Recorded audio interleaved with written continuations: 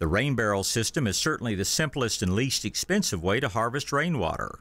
Virtually anyone can set up a rain barrel system. It won't make you water independent, but it can provide lots of water for vegetable gardening, landscape watering, and ornamental fountains and ponds. It will allow you to water or run a fountain when drought stage rules forbid the use of groundwater for these purposes. Every day is a water day when you have your own supply of rainwater. Most importantly, it will reduce the demand for groundwater, which will keep our aquifer levels up and keep hill country springs flowing. It will also make you more conscious about the amount of water we use. Most rain barrel systems use these 55-gallon USDA-approved food-grade barrels.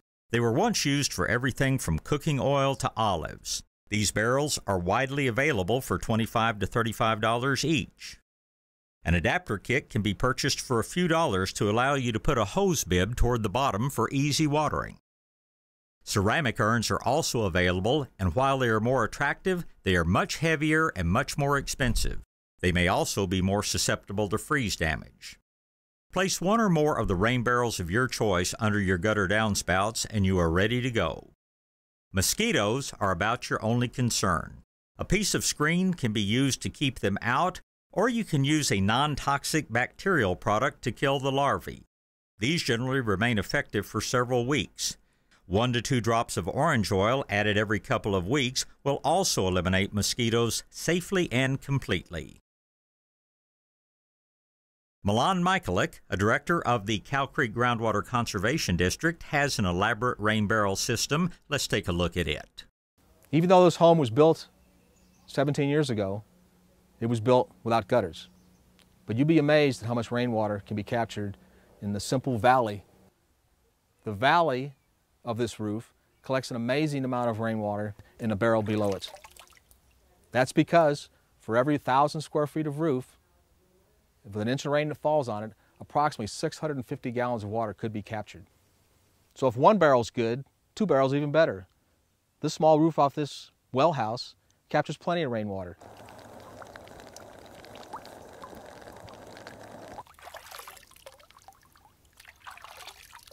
This 200 square foot roof, using off-the-shelf gutters, purchased locally, flowing through a 4-inch collector pipe, gravity feeds into a 1,500 gallon tank, storing enough water to meet all the outdoor irrigation needs of this home.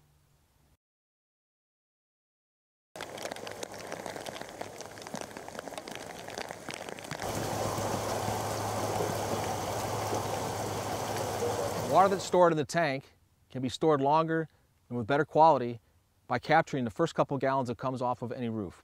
That's done with a first flush device. This 6 feet worth of pipe would capture about 10 gallons of water.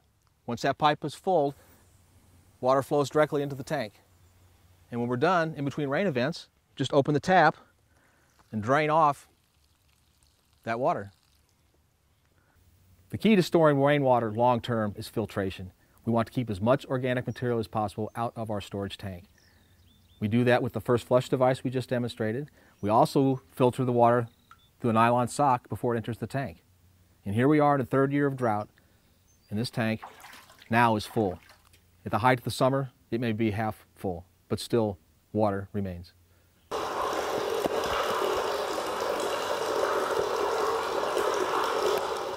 In these barrels, we've stored rainwater. And we'll use this in our yard. But how do we get it out of the barrels? The easiest way is with a bucket. But a more convenient way would be a hose. But to use the hose, we need to use a pump.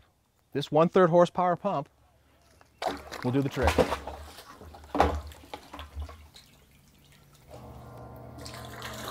Once it's powered up, there's more than enough pressure to water the landscape as we normally would.